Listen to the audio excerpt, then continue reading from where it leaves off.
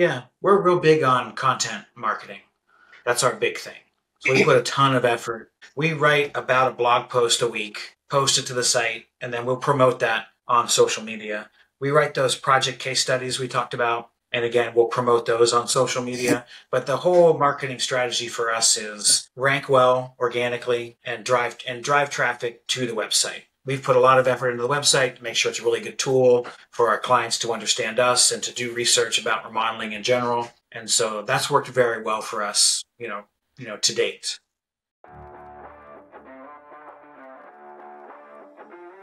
You're listening to the Remodeler Digital Playbook, a show created to inspire remodeling contractors to achieve success in their remodeling business. I am your host, Rathna Ramakrishnan. I'm also the founder of Remodeler Digital, the digital marketing agency for remodeling contractors. In each episode, I'll be chatting with remodeling contractors and top experts discussing their proven methods for revenue generation, the insights they've gained, and the keys to remodeling success. And I'll be sharing my knowledge of how I created a 7-figure business using digital marketing.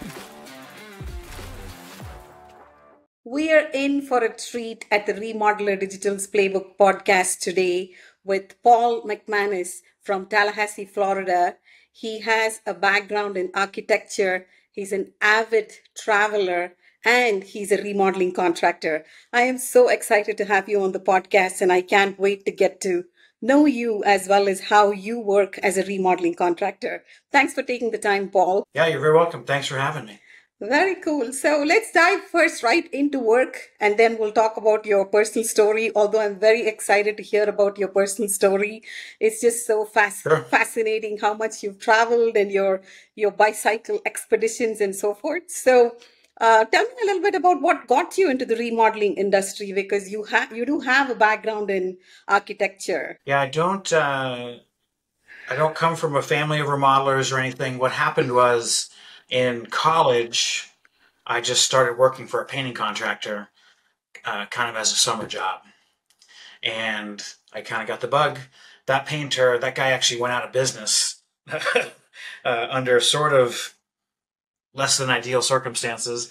But it worked out for me because he gave me all his equipment as kind of an apology for leaving me high and dry. And so I just started my own painting company in college. And so I ran that through college. And then after college, I kept going. And it evolved into a handyman business. And then I got my contractor's license. And, the rest is history. So today you do all kinds of remodeling, kitchen and bathroom and additions. What is popular in the Tallahassee area and Florida today? Oh, you mean as far as projects? Yeah. Types of projects? Yeah.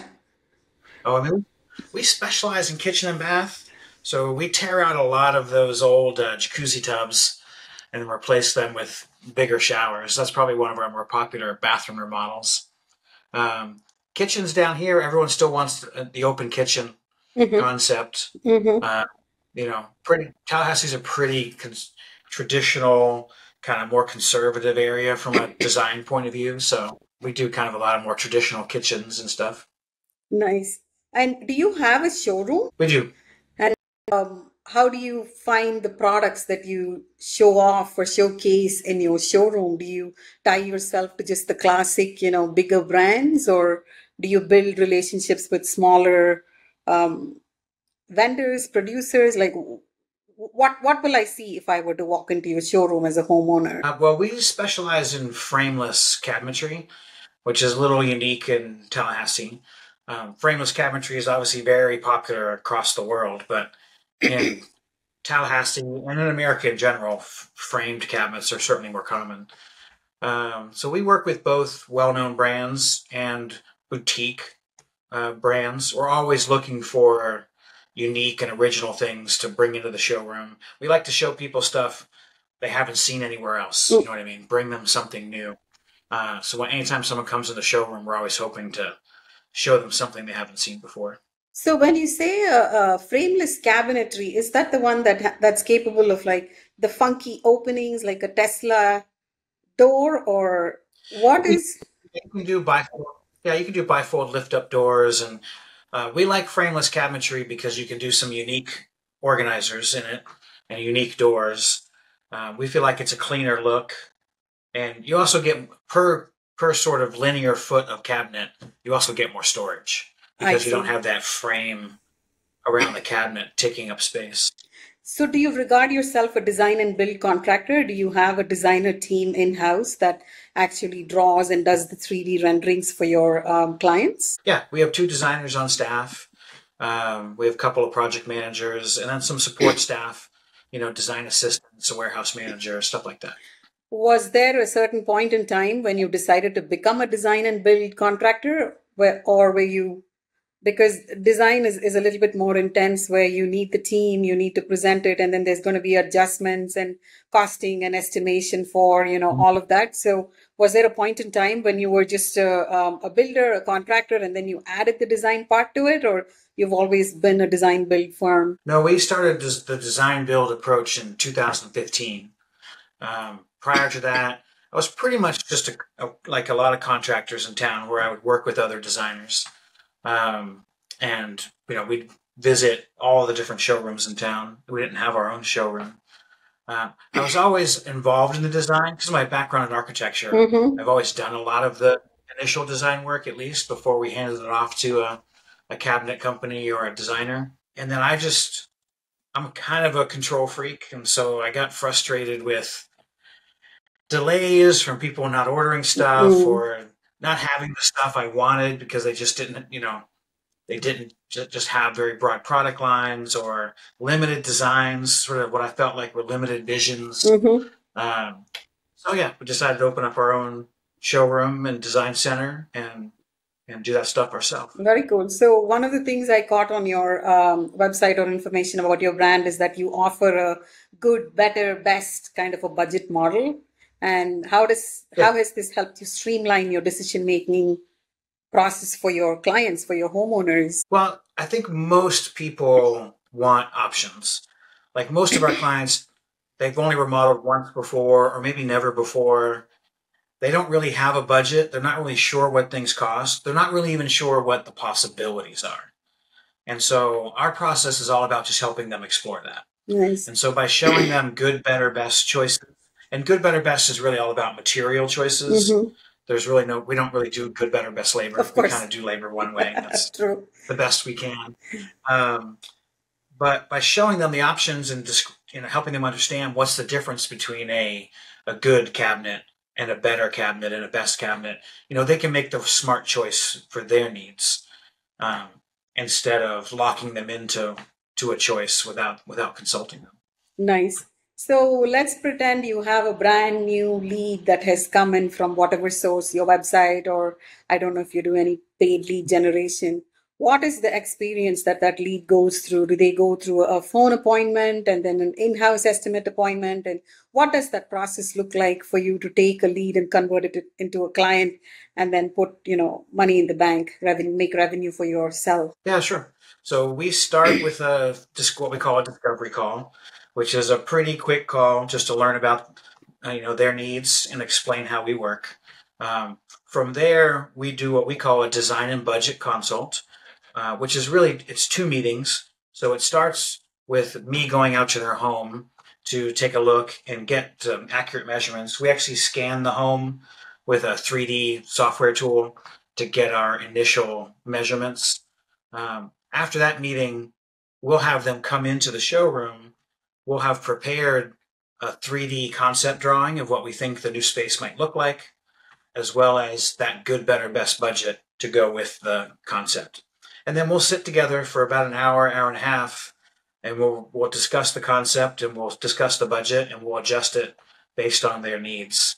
And then at the end of that meeting, we decide if we want to move forward into design or if they want to go home and think about it or whatever the appropriate next step might be. So this entire approach, this entire strategy is free, or do they pay you at any point in time for your team's time? And we do charge. Yeah. At what point do you we charge a fee for.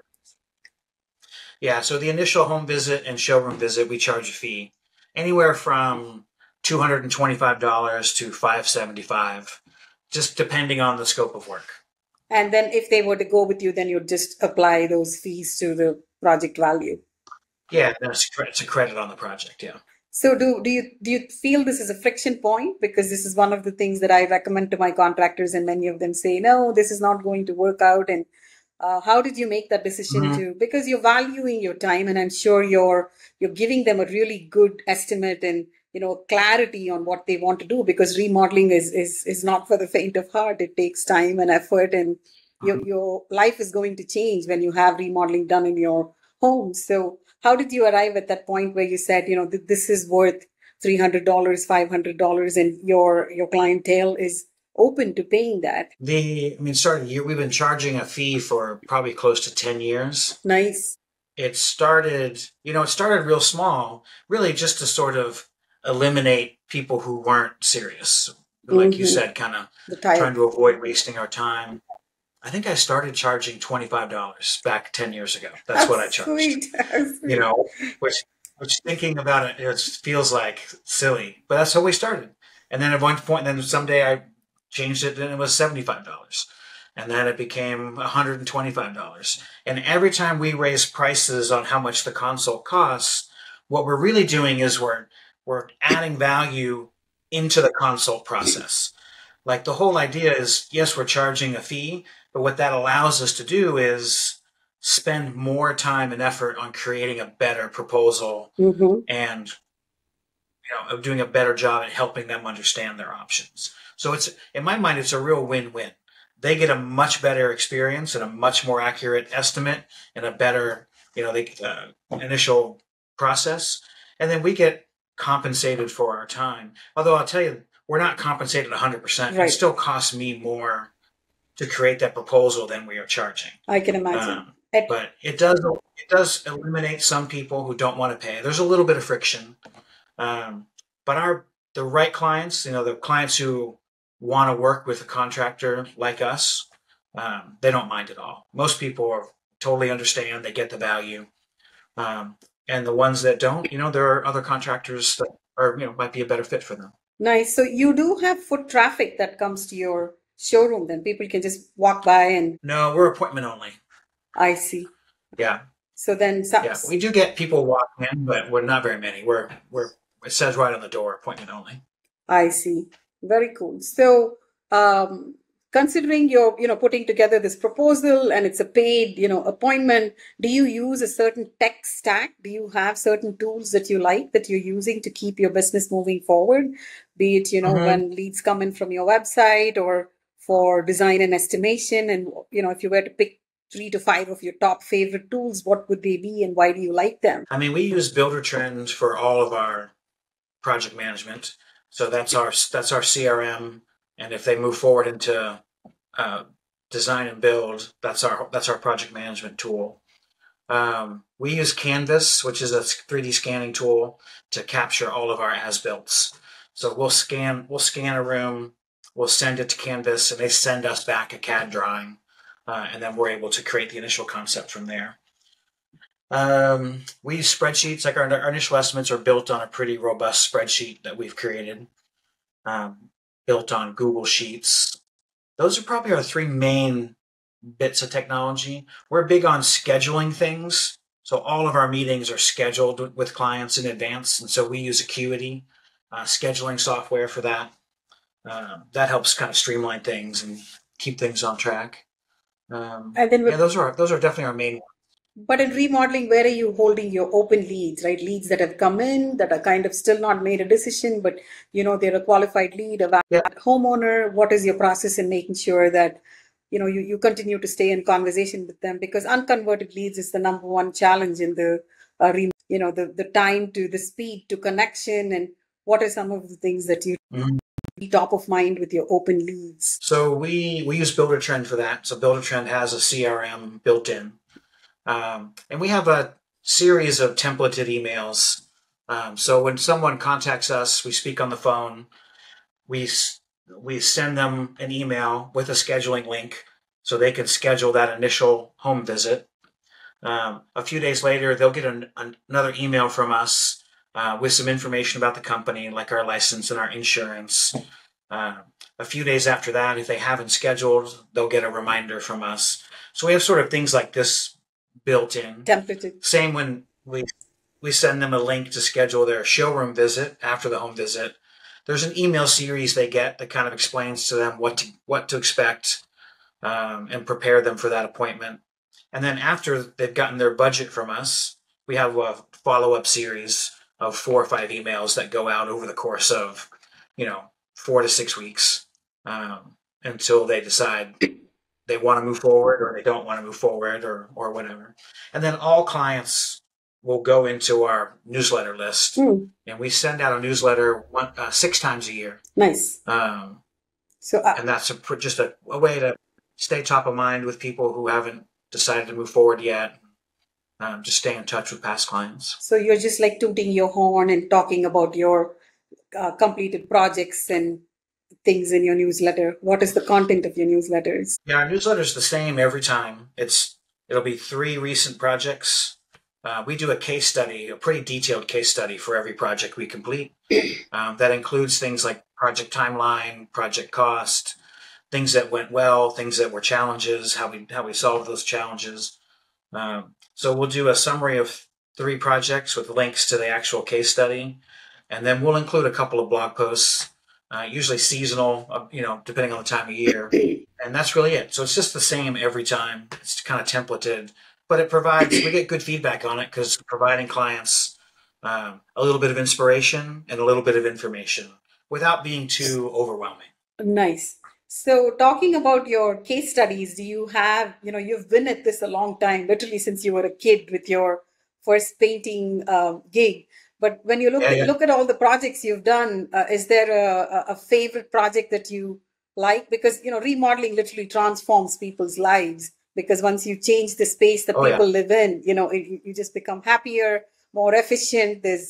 But is there a favorite project that comes to mind where, it was so dramatic, the effect on the homeowner or the space, or perhaps it was just a favorite project for you because of all the little, details that went into it? I'd love to hear.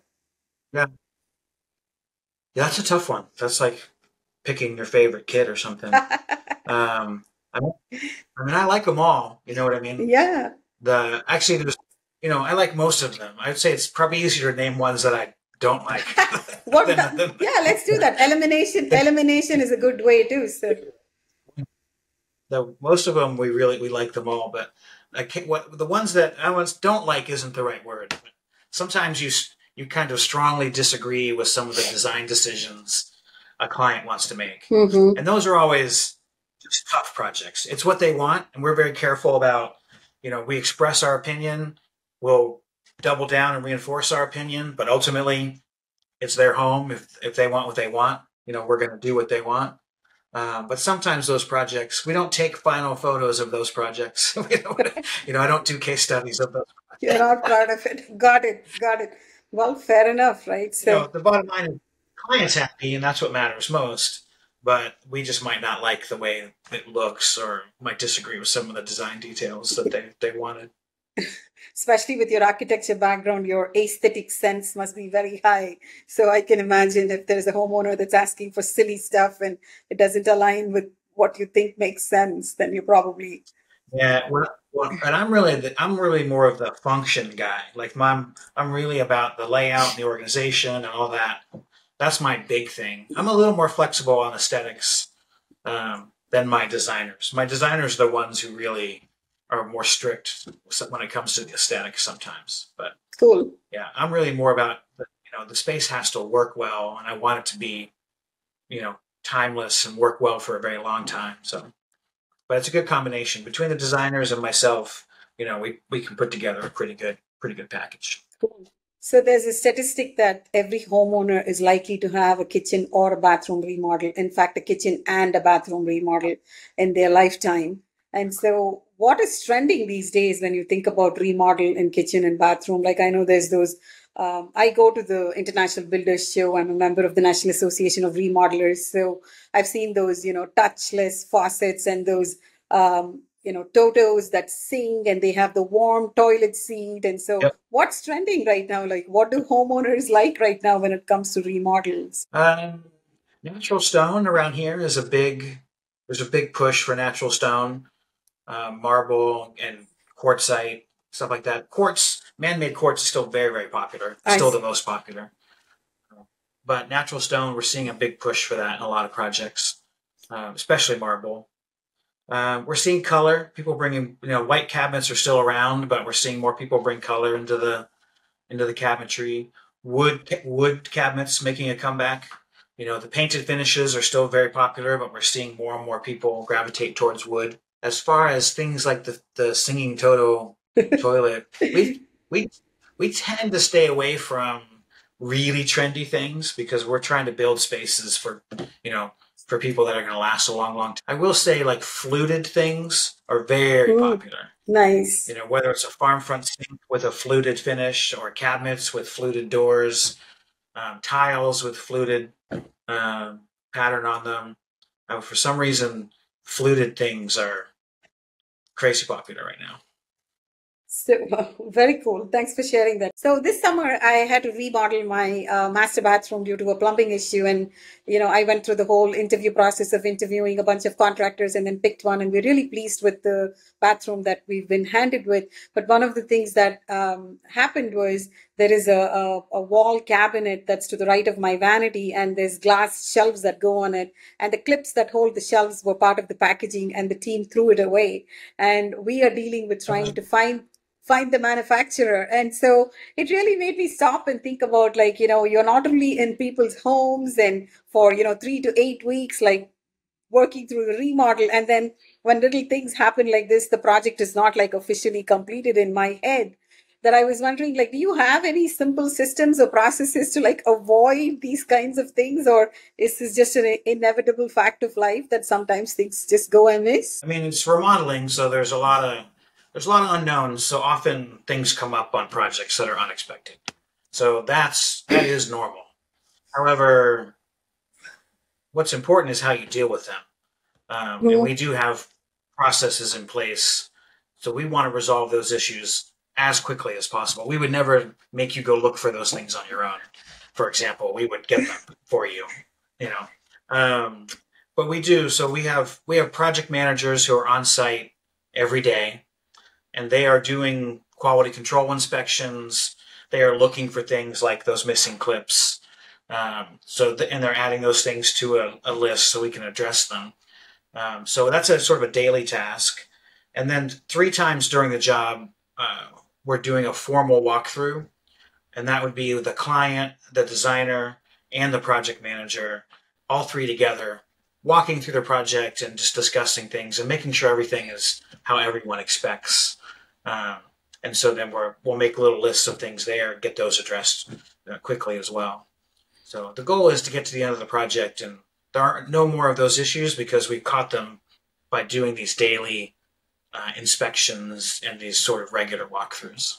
Cool. I like that 3 touch points during the project idea, which will keep it seamless when the project closes. Yeah, the formal walkthroughs are great. I mean, obviously the client can talk to us every day. They can email Yeah. us, they can have questions, but doing it formally and a key is, the project manager's there every day.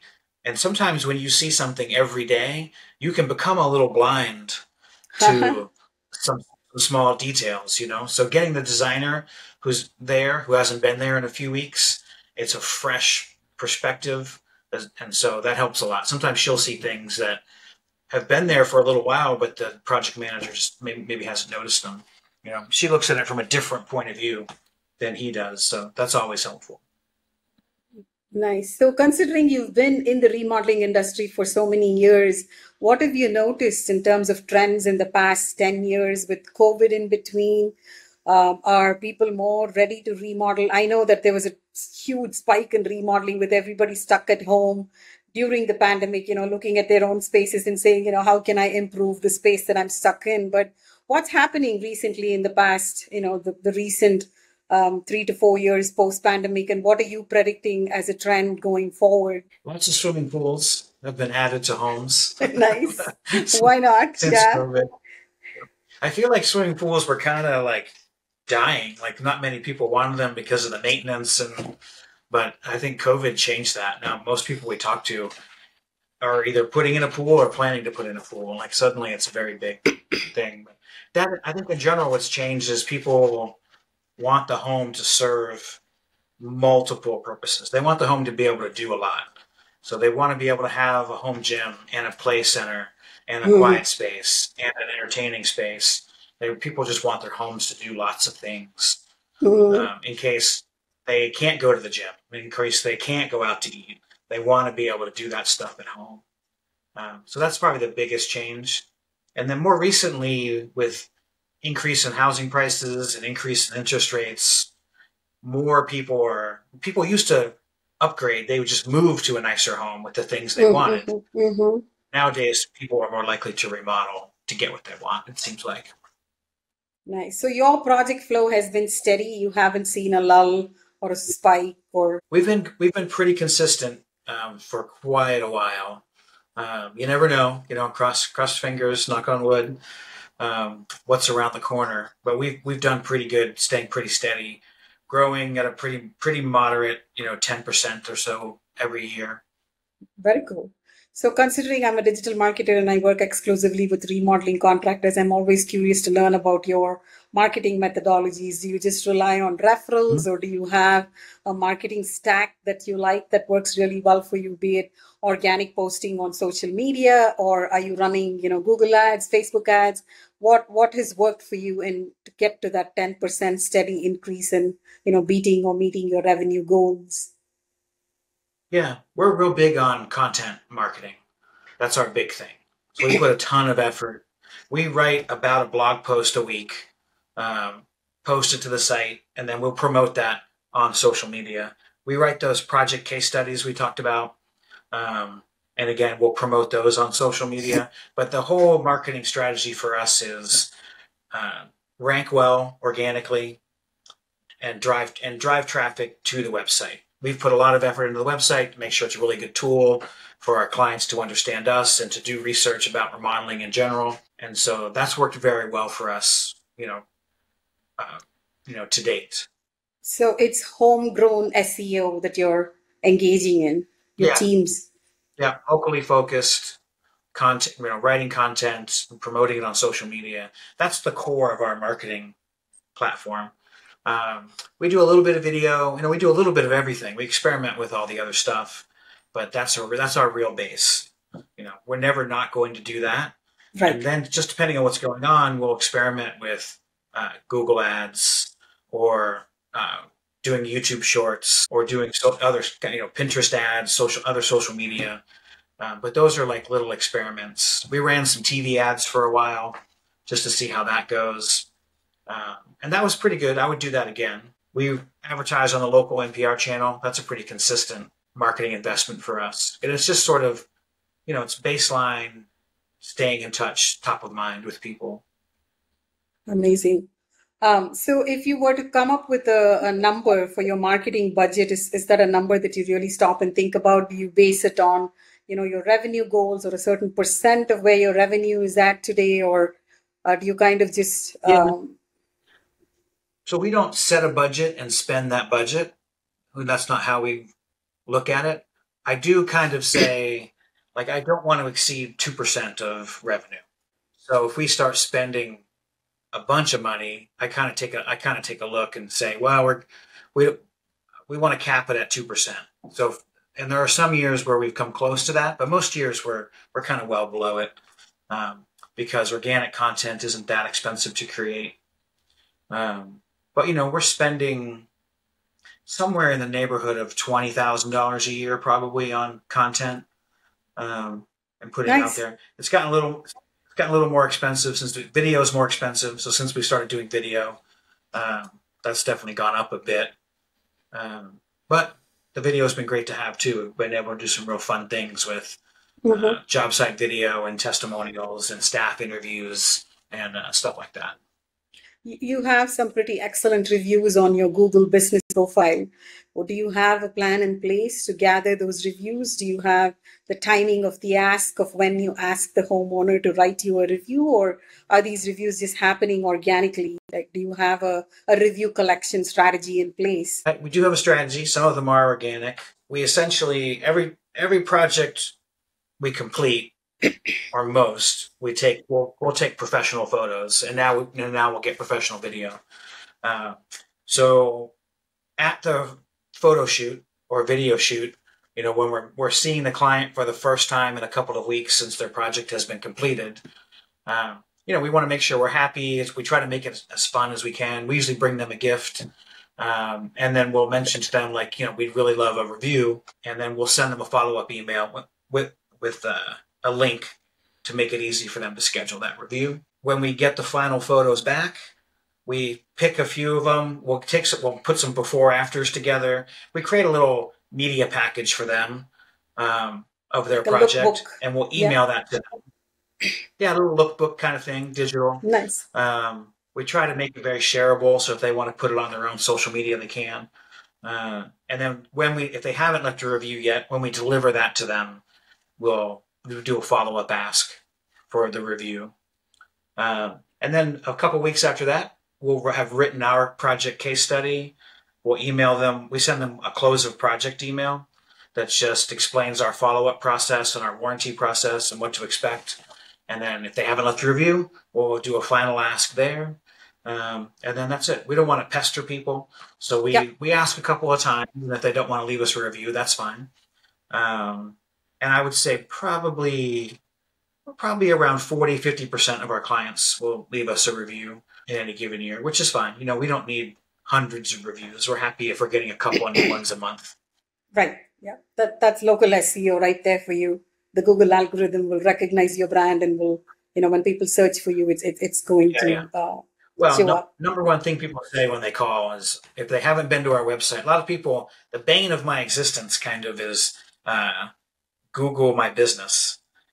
It's fantastic because you search and it pops up and it's right there and it's easy to contact. But people are calling us before they do any research. They're just calling us right from Google My Business. And the number one thing we hear from those calls is they'll say, well, why did you call us?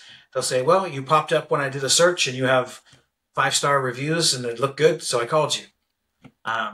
Weirdly, those are often not the best leads because they have not done any research about who we are and what we do.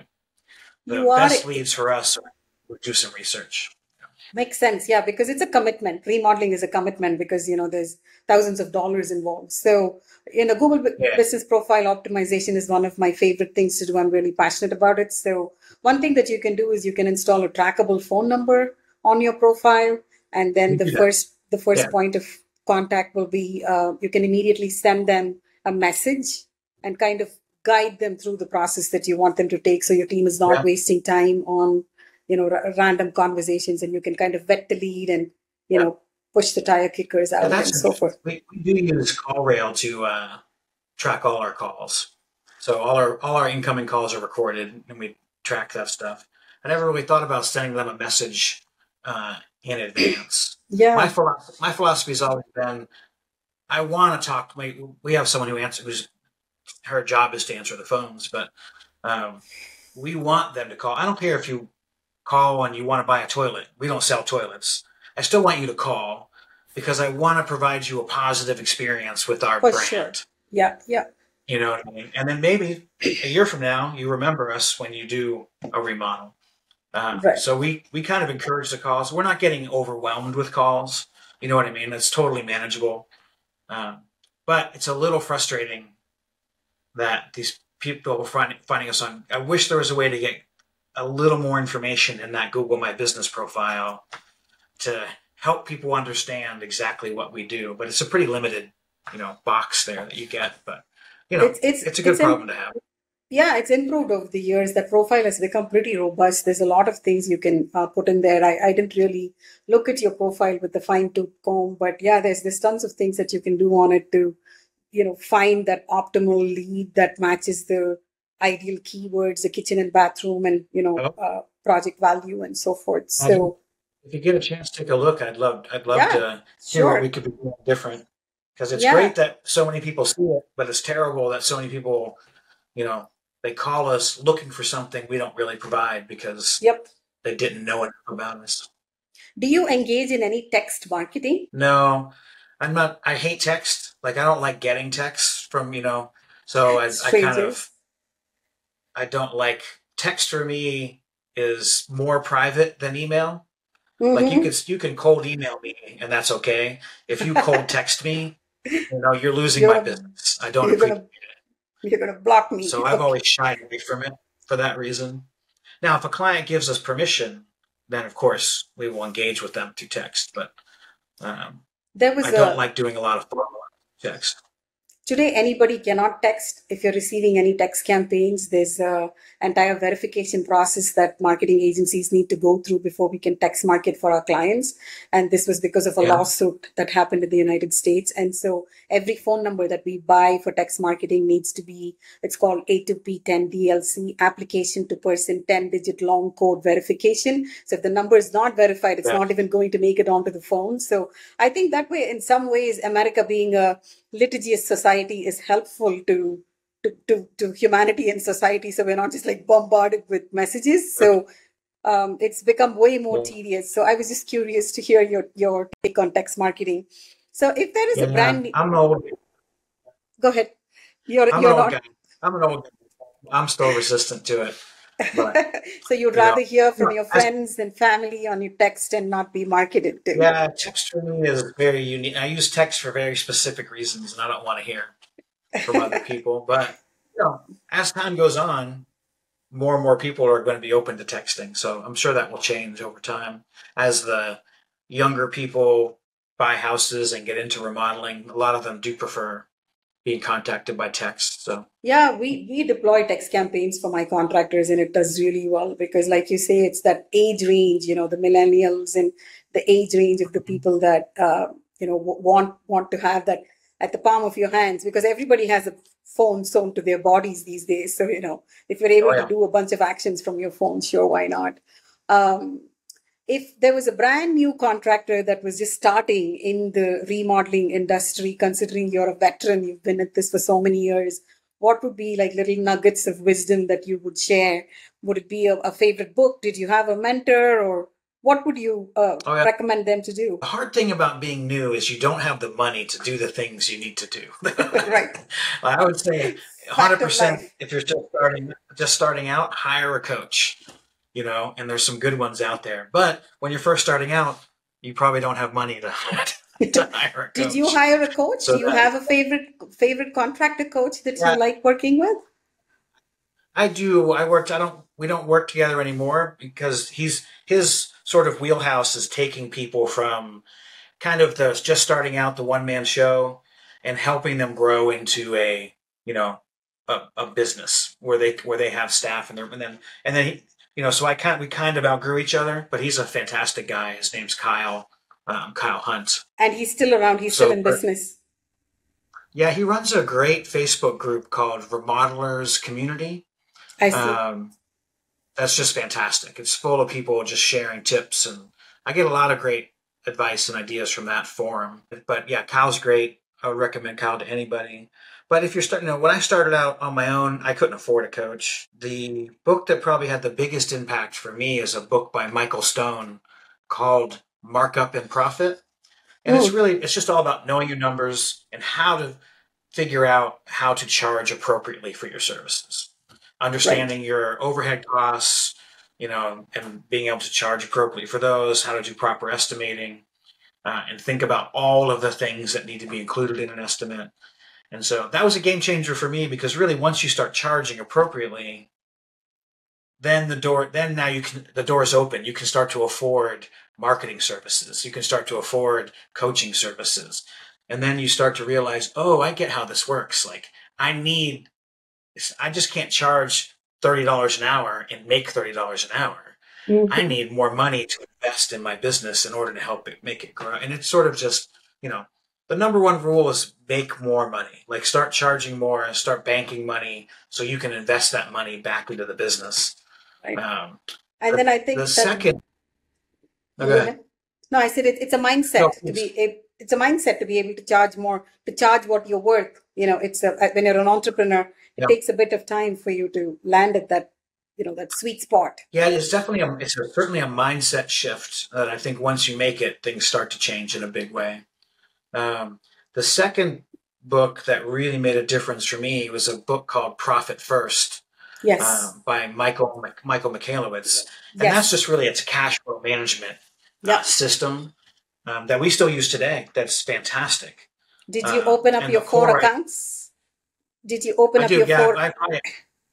I probably have 6 accounts. Like we've kind of customized it a little bit to our needs, but the core idea of, whatever your net profit goal is, 10%, let's say, you take that 10% first and you stick it somewhere out of sight.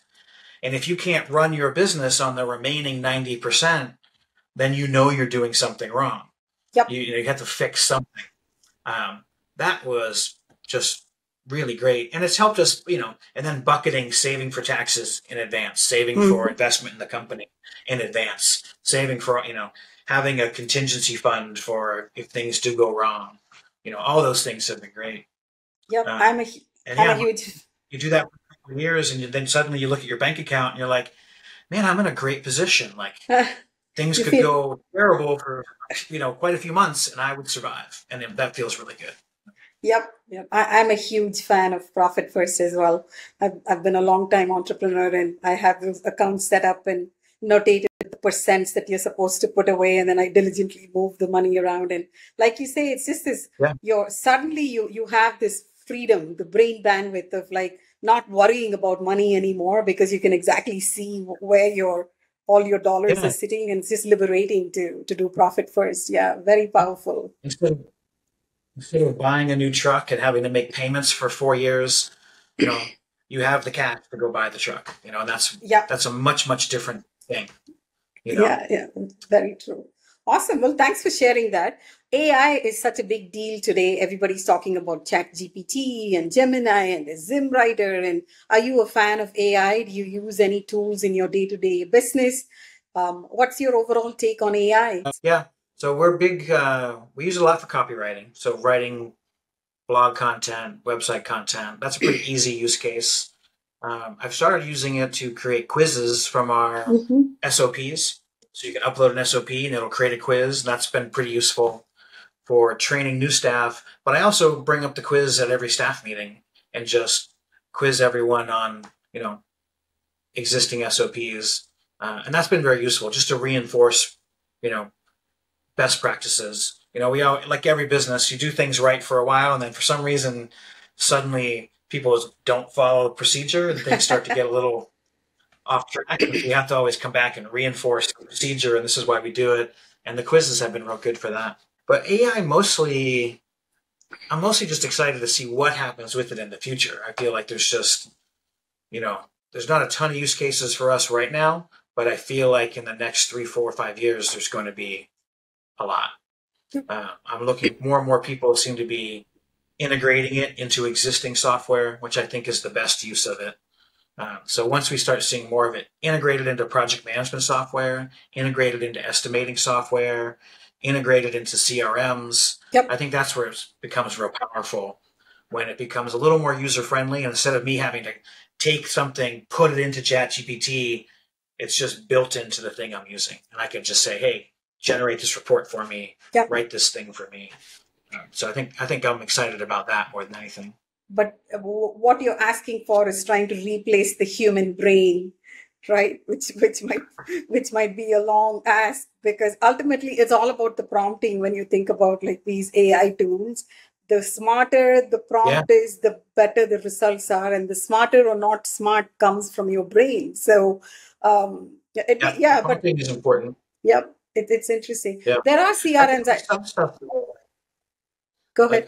Like HubSpot has a use case now where you have all your marketing data inside of HubSpot, and you want to run a report. Let's say, what's the ROI on your 3 different marketing channels? How are they performing? You can do that on your own. It might take a minute to put all that together and generate that report.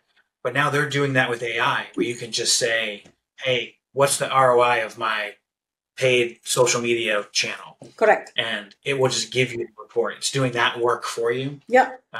That's the kind of stuff I'm excited about. Streamlining, the process. We write 2 or 3 daily logs every day on every project. I see. And that's great. Then at the end of the project, we write what we call a job audit. It's a summary of the project, what went well, what didn't, and we review that. I would, if you could use an AI tool to summarize all of your daily logs and pick out the challenges and write that report for you, that would be very powerful. Yep. So stuff like that is what I'm kind of excited. Are you familiar with the tool called High Level? It's a CRM. Go level, yeah.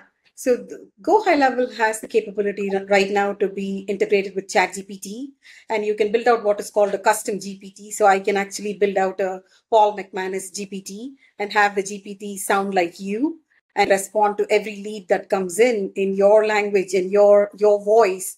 So people feel like they're speaking with the owner of the business. So that's one of the things that we do for my contractor clients, where we build out these custom GPTs and help them convert leads into booked appointments. And that tool is just getting better and better with time because of the integrations and the customizations that are possible. And with every bot, there's a little bit of hallucination errors that happen, but it's becoming fewer and far between. Sure. That it's I'm just excited about the possibility of how that bot can really literally leave no lead unconverted, right? That's the possibility of the bot.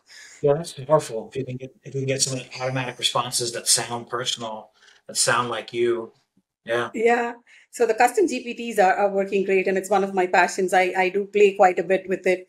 Well, I saved the best for the last. So tell me a little bit about your personal life. What do you do for fun? And then I also read about how many countries you've traveled, and you're not just a traveler who hops on a plane and goes and stays in a resort and sightsees. Like, it's incredible what I read. So I'll let you say it in your own words about your bicycle expeditions and the continents that you've traversed. So I'd love to learn more about you on your personal side. Yeah. I travel less these days. I'm more focused on the business. I can imagine. But I have been fortunate to, it's a trade-off. In my youth, I spent a lot of time traveling and doing kind of fun things, but I didn't make a lot of money. That's okay. and then I reached a certain age, and I started thinking, okay, I'm going to need some money someday, and got a little more serious about the business. But travel, changes the way I think about everything. I think everyone should spend as much time as they can traveling, especially to other countries, and especially countries that aren't similar to ours. Like, you can go to England, you can go to Germany, and they're going to be very, very similar to America. But if you start going to, less well-known places, you're going to have it's much more mind-opening, I think. It's a much better experience. So I got very lucky, and I was asked to join a bicycle tour company based out of Toronto, Canada, that does something very unique. They do cross-continental bicycle tours. So there's lots of bicycle tour companies. They do 2-week, 3-week, 4-week tours in different places. These guys do 3-month, 4-month long tours. Wow. And they're always crossing a continent. So my first tour with them was Cairo to Cape Town, so north to south through Africa. It goes through 10 or 12 different countries in Africa. We did Shanghai to Istanbul. Wow. With that company, which is across China, and then through a bunch of the stands, and then through Iran, and then eventually winds up in Turkey. So that's where I got a lot of, like, as far as ticking off numbers of countries to see and seeing some pretty unique places. That's where a lot of that came from. And I did that for 4 or 5 years, and that was pretty fantastic. How does it feel though? Like, waking up and going on a bike ride is one thing, but riding for 4 months, like, does it all kind of just, so you ride and then you sleep and then you wake up and you ride. And I think riding is kind of fun because you're not walking, so you're not tired. You probably, but you still have the same stimulus and interaction with your surroundings because you're not racing in an automobile or a bus. But does it get old, or how does it feel like when you're biking for 4 months? It's very old. But it's like you said, bicycling is great for travel, I feel like, because you're going fast enough that you see lots of things, but you're going slow enough that you really get to experience those things. And you stop to talk to people and you interact with your environment, versus being on a plane or a bus or in a car. You're driving by so much stuff and you don't even realize it until you get to the next hotel or the next, destination. Cycling through places is very gritty. It's a real adventure. You know what I mean? Yeah, And the yeah. thing about adventure is most adventure, it sucks. While you're doing it, adventure can be pretty terrible. You know, it can be hard, it's sweaty, dirty. If you're traveling through Africa, you're definitely getting sick, Hmm. at least 2 or 3 times because there's unsanitary conditions in a lot of countries. In Ethiopia, the kids throw rocks at you because that's what they like to do. So you're Oh getting no. hit with rocks all the time. You know what I mean? You're climbing hills, you're sleeping on rough ground, but at the end of the day, when it's all over, there's no better experience. It's pretty fantastic. So Amazing. I wouldn't give it up for the world. Did you do You this? know, Did you do the same route more than a couple of times or more than one time, or did you? yeah, Um, I did Cairo to Cape Town 3 times, I think, and Istanbul to Shanghai twice. The others I did. Everything else I did once. There's one that goes through Russia. We did one that goes to the Eastern Bloc countries. We did one across North America. Actually, that was still, felt like home, but was still very cool. yeah, yeah. Um, And so, is there a certain skill level that these bikers need to have to go on this trip, or anybody I can? mean, if you can sit on a bike for 6 or 7 hours a day, you're pretty You're much, welcome. you have the skill. Yeah. But Amazing. the better your fitness level, the more, the Yeah, better cyclist for you are, the sure. better your fitness level. Of course, you're going to have a good time. But, the nice thing is it's 4 months. So even if you're not fit at the start, you're going to be fit by midway. There's no choice, You're going to be you know. leaner, whether you like it or not, with all of that Yeah. biking. So Yeah, everyone loses weight. Some guys show up and they're already excellent cyclists. I'm A sure. lot of people show up and they're in good shape, but they're not really in the kind of shape they need to be. But in a month, you're naturally going to get there. So Nice. So today, what do you do for fun? I you're with your. today I work. Oh, come That's what I do on. for fun. Yeah, I don't do. I really don't. I'm a boring guy. The Stop life that. is kind of, life is kind of in phases for me. I'm kind of on off. Mm, I'm either working and I don't do much else. I mean, I hang out with friends. of I go course. out, to movies. I do normal things. But uh, right now, if I have an afternoon on a Saturday where I don't have anything to do, it sounds weird, but I like sitting down and writing a blog post or updating the website or, focusing on some other part of the business. That's what I like to do with my free time right now. It's just what I'm focused on. It's I com And that'll change. You know, completely resonate. Yeah, you can easily become a 24/7 entrepreneur because you're so passionate about your brand, and you just want it to do well and serve your clients. And I know the feeling of how you feel like you're just yeah. working. I said for me, as long as it doesn't feel like work, Yeah, you know, if I'm enjoying it, it's not work. right, You know what I mean? right. And when it becomes work, if I have to have discipline and force myself to sit down to do these Yep, things, that's when for me it becomes a problem. That's when I know I need to do something else. yep. But as long as I'm sitting down and enjoying it and I want to do it, it's just as fun as, Hmm. anything else. And there's seasons to everything. In a couple of years that will change. Yes, And I'll hire someone to run the business while I go maybe on the next adventure, you absolutely. know. Yeah, So, adventure is at the core of you. It's in your heart, considering you've done these, bicycle expeditions. So it's going to come back. That spark is in you. yeah, I think it's almost a little like it's difficult for me to go on a 2 week vacation Mm-hmm. because I'm so used to going on multi-month long Yeah, vacation. You know what I mean? Like it's yeah, so yeah. different. I'm so cool. I take a 4 month break, half a year. Yeah, yeah. 2 weeks, But talk to the hand. Yeah, I go on a vacation, and it's like, yeah, I just left and now I'm already back. It doesn't feel as satisfying. So I'm cool. always looking for opportunities to go somewhere and do something for a long period of time. You Nice, know? nice. So I really appreciate your time and chatting with me and dealing with all of these tech issues. If there's a contractor who's trying to make up their mind whether to be on this podcast or not, what would you tell them? What was the conversation style? Did you enjoy hanging out? Yeah, I really enjoyed it. Yeah, you're a great interviewer. And I've loved the experience. It's been fun. No, I've been on a few different podcasts. no one's done the research to ask me about my cycling experience before and dive into that stuff. So you obviously put your work in, and it's been very enjoyable. Yep, I absolutely love spending time on my guests and understanding your background so I can bring value to my listeners. So this was an absolute delight. I really appreciate your time and sharing all of this. If you would like to generate more leads through your digital marketing efforts, please visit remodelerdigital.com and check the workshop section for video training and guides on everything from running effective pay-per-click ads and how to have your website be best friends with the Google algorithm. Also sign up for a 15-minute discovery call with me to run an online snapshot report of your remodeling business. This has been another successful episode of the Remodeler Digital Playbook. Thanks for listening.